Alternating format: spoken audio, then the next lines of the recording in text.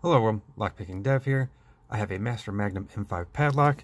It is one of Master's steel laminated padlocks. We see the M5 here on the bottom. I haven't done a lot of Master padlocks in my videos yet, so I figure let's knock them out. I'm using a Mad Bob's pry bar, 1mm. Plan to cherish this pry bar for a long time. Rest in peace, Mad Bob. Business, that is. We definitely miss you,